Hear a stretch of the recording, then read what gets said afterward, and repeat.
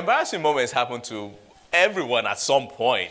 And I think it's actually more awkward if what is embarrassing is something that was otherwise a good thing in one context, but in a different context is not so good. Not so good. I say that because just during the week, I was thinking of embarrassing things that happened. I remember when I first heard of, many years ago now, a little child who just did not like going to the loo. And if he goes to the loo, a little boy, I don't know, he must have been like 1 or 2. He was okay doing a number 1. I don't want to be polite here. But he just would not, he found the whole number 2 issue not for him. And when I was first told this, I was thinking, oh, just, eventually he'll go, I thought. Well, believe it or not, there's a whole medical situation here. This kid just would not go, so we went for counseling and all that. And the counselor said, you just need to encourage, you need to help and all these kinds of things. I think it was him, actually. They bought all kinds of potty in a car. It's a potty, but it looks like he didn't like any of it. Eventually, actually, with a lot of encouragement, he began to go to the loo, and he would do just a normal potty, and they would, anytime he does his number 2, they would, well done, well done. And he became so happy about the fact that he could do this, number 2. Well, this is fine until he keeps growing, and then one day there are visitors in the living room, and he turns up with a potty in hand. Look what I've done. Exactly true. Look what I've done. And, expecting the mom to say, well done, and all this. And she kind of had to say, well done, but this is not so well. And it's not, I can see it's been done, but it's not so well. And it was an embarrassing moment. Well, there are different embarrassing moments that one can talk about. This story that was read to you actually has exactly that. It has an embarrassing moment in it.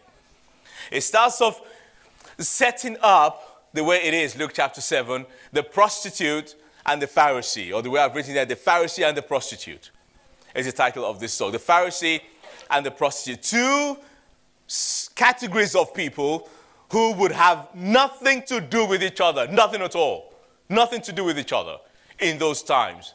And frankly, you might say, sad to say, even in these times, will have nothing to do with each other. They're different, they're distinct, and they're very distant from each other. They wouldn't even walk on the same side of the road to each other. The Pharisee on the one hand and the prostitute. This story in the Bible brings both of them together into the same chapter and then puts a prophet in the middle. A prophet in the middle, the Pharisee and the prostitute. And the way that the whole scene is set up, let me help you here. It begins with an invitation. Jesus Christ is invited to a meal by a man who is a Pharisee and his Simon. And Simon sees Jesus, obviously being here what Jesus is all about, and he invites Jesus to his home. Well, that's strange for a start, because Simon, the Bible says it right here, is a Pharisee. And Pharisees in those days, these are people who knew the law, these are people who knew the Torah, they knew the way of God, so to speak, and they pretended they lived it. They didn't really live it, but they had enough pretense and charade all around them that everybody thought, these are holy men. These are holy men. And when they walked on the street, they made sure trumpets were blown so people can know there's a holy man coming to enable all the prostitutes cross to the other side of the road because this is a holy man. Well, imagine now when a real holy man turns up in town who in his own holiness also performs miracles, signs and wonders. And he begins to show up the Pharisees. They're not happy about this. They're not happy about this because the Pharisees saw themselves better than other people. They saw themselves of better value before God than other people. And so they were harsh towards people, and they were in fact hostile towards Jesus. They were hostile towards you. Very often they had questions. And it wasn't because they wanted to really actually know and get an answer. They were questioning him because they were wanting to make him fall or to show him up. And very often, frankly, Jesus would just say, not answering the question. Other times he would answer the question with another question. Well, there were, however, a number of the Pharisees who were not hostile. Nicodemus in John chapter 3 was not hostile. He came to Jesus at night to learn. This one we see here, Simon, was not hostile because he invited Jesus. And inviting Jesus to his home, there they are, Jesus is there, the table is set. There are other people there, if that's the way it would have been. because every people followed Jesus wherever he went. And so wherever he went, there was always a crowd. And the Bible tells us they're sitting down, there's food. Jesus is sitting down, reclining, he's resting in the home of a sinner. Some people are so Christian, the last thing they want to do is have a non-Christian friend because they don't really understand Christianity. If you understand Christianity, you will be like Jesus, who had all kinds of friends without ever defiling himself. Here he is in the house of a Pharisee, and he sits down reclining at the table. It's all going well. The food is there, his peers are there, the people are there, when all of a sudden, somebody else is there. That's all to do with the invitation. Let me talk to you about the interruption. A woman turns up. Well, this is not good already in that context, because they would have many, many men do the main thing. Well, a woman turns up in the middle of this party. And she comes right into the middle, right into the center. And she goes right to Jesus. This was just like unbelievable. Especially when you consider the fact that this woman who invades this occasion and disrupts the meal, this is a woman that is known as a woman of the city. It didn't mean she wore skirt suits to work. It means she had a different kind of work in the city. A woman of the city, a sinner. And we know that her hair was let down, because in a few moments she's going to use her hair. For your hair to be let down in those days, it connotes the idea of a loose woman. This is describing to us a prostitute. Describing to us a prostitute. And she comes, she bursts into the scene. As if that's not enough, she's the kind of woman that nobody wants to say they know. And she's come in the middle of such an event, such a moment. As if all of that is not enough, she immediately goes to the guest, and that's Jesus. And as if that is not enough, she doesn't go to shake the guest or give him a hug. She goes down to his knees and begins to take his feet and begins to cry all over his feet. Her tears are falling down, and tears are falling on her feet. So she takes her hair, not her dress, she takes her hair and begins to wipe his feet. When this is being wiped, now she takes the perfume she has in the alabaster bottle, she breaks it open, begins to perfume his feet. What would that look like if on a Sunday morning you go to church in the middle of the worship, some lady turns up, breaks the alabaster bottle at the feet of, I was going to say me, but it's not me. Suddenly comes at the feet of one of the pastors, puts the perfume, stroking the feet. You'd be like, okay. How do you know her? This is like unbelievable. That's happening right here. The invitation, the interruption. Talk to you now about the imaginations. What do you think the people were thinking? If you were there, even just narrating the story to you right now, what are you thinking? The people there would have been there thinking, my goodness, is this not Simon's house? This is a Pharisee. This is like a holy guy. Prostitutes do not come to the house of a holy guy. Unless, of course, if there's something else going on behind the scenes that we don't know about. I mean, she's ruined the meal. She's ruined the moment. And then, what do you think Simon is thinking? All their imaginations. He's frankly embarrassed and disgusted by the whole thing. You know that from his comments. You know, because people would not have been uproaring and shouting. It would have been a silent moment, except for a woman who is in the middle of this crowd and is weeping and tears and her hair and perfume, and the whole thing just does not look right. And in the middle of that silence, what do you think Jesus is thinking? Well, he breaks that silence by letting you know what he is thinking. There she is, and he says, Simon, I have something to say to you.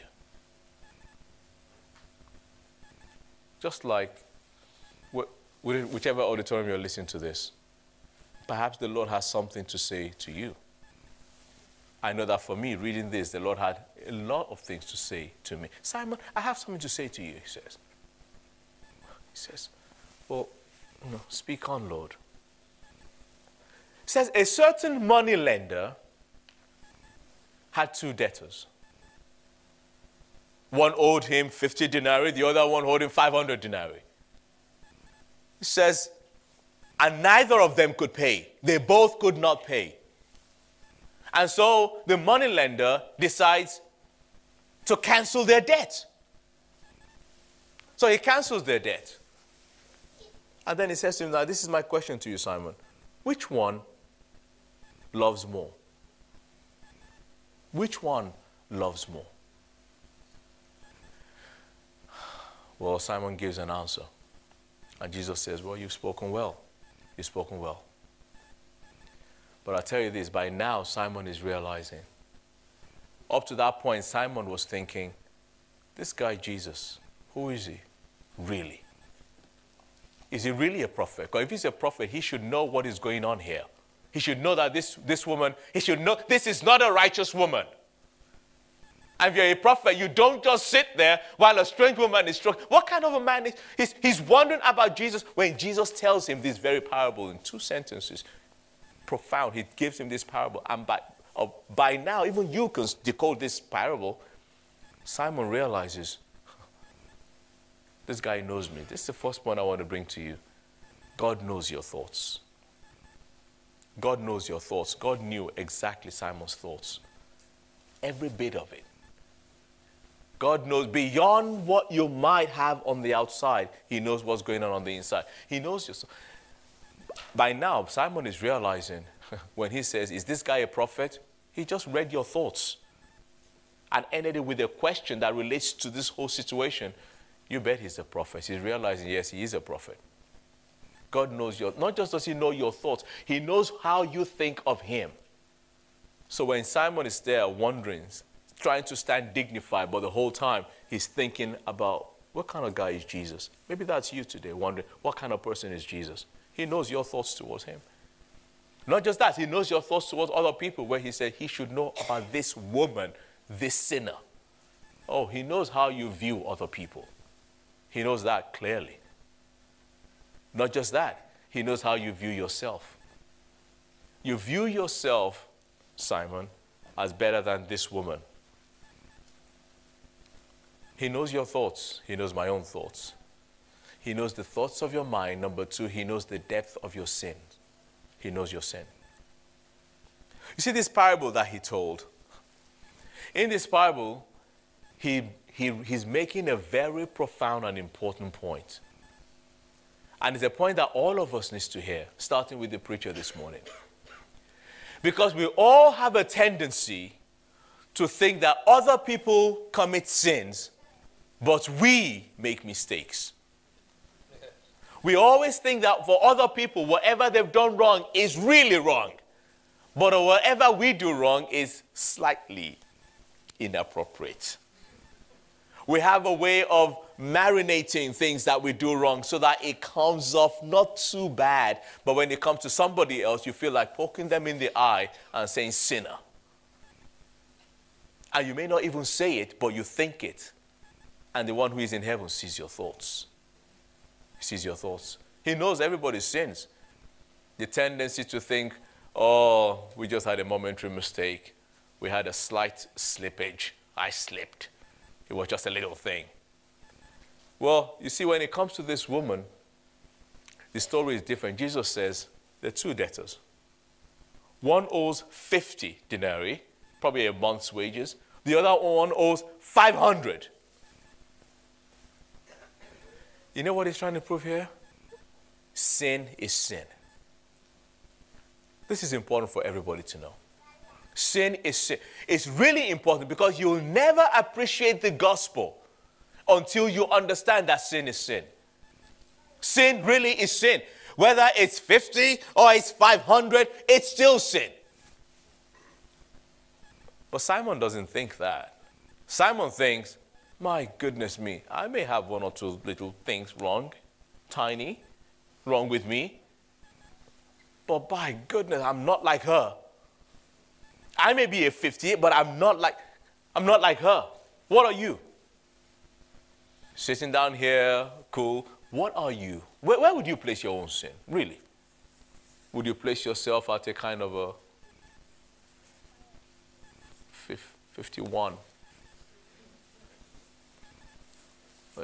you know, if I've done some bad things in my life, you know, even when you admit I've been really bad, you still don't want to go to 500. No, you want to go 100, 101. Put one extra one there. If not for last week, I would have been I was at 38 last week. But by the time my husband did what he did, and I showed him, and now I'm particularly angry with him because whereas I was at 38, on my way to a 1, now I'm in the other direction now. Look at me now, 49. 49. Things were going well, now I'm at 49. And it's his fault. And the minute you begin to blame, 50. Oh, no, I don't want to be a 50. I don't want to be a 50. You see what you've done now? 51. You see, you 52. And it's just getting worse the whole time. Let me tell you something about us. We are natural sinners. It comes easy to, it's what we do. Sin is what we do for free. 50, 500, you're all in the same boat. This is how we kid ourselves. For some people, their sins are external. In her case, it was. For others, it's internal, and we think it's better because it's internal. But he sees everything. The difference is, in her case, her sin was sexual. In his case, the sin is pride. I'm better than, I'm better than, I'm better than. In her case, her sin is unrighteousness. But in his case, it is self-righteousness. I'm trying to tell you, sin is sin. You can call it whatever you want. Sin is sin. Oh, there are different types of sins. There are even different degrees of sins. But the nature of sin is all the same. And sin, God will not look on sin. And to really shock you even more, God hates sexual sin, but he hates pride even more. The average self-righteous person thinks, at least I'm not like that person committing sexual sin. God hates sexual sin, but he hates pride even more. He hates sexual sin because sexual sin really shows you have no fear of God. You're going to do what you want to do. But self-righteousness shows that you replace God. You replace God. You decide, I know they say you are God, but I have a few different ideas. I'll choose another God. Really? Which God are you going to choose? Me. I choose me. So when you say thou shalt have no other gods before me, I just chose me before you. And the whole time God is looking at it. Self-righteousness is so subtle, is so internal, seems so cute, and it's all over the place with Christians and non-Christians. And it's a grotesque sin. It's a horrible sin. You know why I say they're all the same? Jesus says, they both owe. Number 2, they both cannot pay. Number 3, they both need a savior. He canceled it. He canceled it. They both need help. The point is this, all have sinned. Romans chapter 3 tells us that, verse 23. All have sinned and fallen short of the glory of God. All. That is, peace grain, Joyce grain, Ponder's End, wherever you come from, Chinese, Eritrean, Filipino, all have sinned. The next, verse 10 of that same chapter, Romans chapter 3, says this, there none righteous, no, not one. Do you know why it says no, not one? Because there's always somebody trying to say, well, I'm not sure that. Say, there is none righteous. Somebody say, well, excuse me. No, not one. That's a big no, not one. Self-righteous people always think, I've done good here. And Isaiah chapter 64 says this, your righteousnesses are like filthy rags. Your righteous, you think is good because you've been told so long. Good, well done. You did a poo in your potty. Good. You did a poo in your potty. Good. Now, all your life, you keep turning up in living rooms showing people poo. And you think your poo is okay. Look what I did. I'm good. But they're too kind to tell you, you stink. Thou stinketh. There are people that go around right through life like that. Look what I have done with my own. Yeah. Look what I have done. Look what I have done. The worst thing is they turn up in heaven saying to God, let me into heaven. He's like, why? Why would I let you into heaven? You won't believe what I've done. He says, show me. Pooh. Let me in, Pooh. He's like, no, stand back. Stand back. It's like, is this not enough? I have a lot of poo. It's like, this is not good. This is not. Your righteousness is like that. Your righteousness is like, you're the only one impressed with it. God is not impressed with it. Simon stands there and he thinks that he has it all made. He thinks it's fine. Jesus is going to show him that righteousness of yours is horrible compared to this woman. It's horrible compared to this woman. Oh, he knows your thoughts, the thoughts of your mind. He knows the sins of your soul. Number 3, he knows the state of your heart. Right now, listening to this sermon, I can categorize everybody into 3 different categories. You have the saint, the person who is a Christian. You have the sinner, and you have the one who is seeking God. The saint, the Christian, let me tell you first of all, this parable, as short as it is, I think it might be the shortest parable in the whole Bible, speaks to you, Christian. It speaks to you because it's trying to say this. He who is forgiven more loves more. And you get to know the person's love by what they do. And this woman's love is unbelievable. It's just it's everywhere. When she comes in, she does not care what anybody is going to say. The tears, the hair, everything. She gives everything. Lavish grace, it turns out, evokes lavish devotion. There's a way you worship that way because that's how deep your love is. There's a way you serve that way. It's an indication of what your love is. If you love me, you'll be like this. Complete and absolute devotion. Service is an indication of love. That's for the saint. Let me say something to the sinner. Because this man Simon, he really is the sinner here. But he didn't know it. Oh, pride. Pride. If the Pharisees were known for anything, it's self-righteousness, which is a product of pride. And God resists the proud. But he gives grace to the humble. Pride. I'm too big to do that. I don't associate with these kinds of people. I don't do this, I don't do that. There's certain visitors that I'm careful how I ask. You know what? Jesus looked and said, Simon, I came to your home and you did not give me any water for my feet. You didn't give me any water for my feet. You've invited me to your home, but you're not really embracing me here. Don't think I don't know. I do know. But this woman, he contrasts it and said, she's come here and she's been crying. The tears have gone on my feet and then she's used her hair to wipe it. You didn't even think of a towel. You did nothing. Says, I came into your home. You did not offer me a kiss. You did not exactly welcome me with a kiss to the right and to the left and really embrace me so that everyone can see, my goodness, Simon the Pharisee is really all about Jesus. Because you're not really all about me. There's a way you're doing it. Where there's a distance that you're setting this whole thing up because you have your status to maintain. You did not embrace me. He said, look at her. Since the time I've come, she has not ceased kissing my feet. Not ceased kissing my feet. Till I came into your home, you did not give me any oil to anoint my head. But what she has, she's given. The perfume everywhere. All over the place.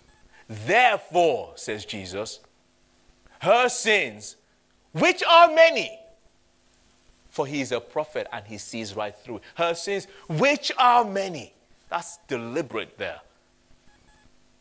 They're all forgiven. They're all forgiven. This is how Jesus forgives. Totally. Not partially, totally. The saint, the sinner, but the seeker. Because I don't think most people are going around thinking, I just hate God and that's all there is to it. I think many people are like, I don't get it, I don't understand, but I'm seeking. They're seeking. Maybe you're here this morning and you're seeking. You know, the way this woman was seeking is the right way. It says, verse 38, she came from behind. She did not come in a pontificating posture before the Almighty. She came from behind. It's an indication of a kind of reticence and fear. Will he accept me? Will he not? Will he accept me? Will he not? But he really does accept her. Because in verse 44, when the whole time he's speaking to Simon, he gets to a point, and the Bible says, and he turned toward her. This is Jesus for you. You can have a crowd of 5,000 people, and he's speaking to one particular person. He turns towards her. And while he's still speaking to Simon, he's addressing her. Her sins, which are many, are forgiven. You never found acceptance greater than this. Acceptance greater than this. You know how this story ends? At the end, there are some people still thinking, oh, forgive sin. Who can forgive sin? The Pharisees are like that. They're like that. You know, Jesus could do a miracle. If a man walked here, he has no head. And Jesus does a miracle and a head grows. Pharisees would be like, well, I'm not sure we should be doing that on a Friday. Should we be doing that on a Friday? Is this right? Oh, Sabbath? I'm not sure. We're just checking the technicalities of all this. A head. This guy had no head. Now a head has been grown. Look, he's talking. Is it me or is this just like a mighty miracle? Well, you know, we got to follow the rules.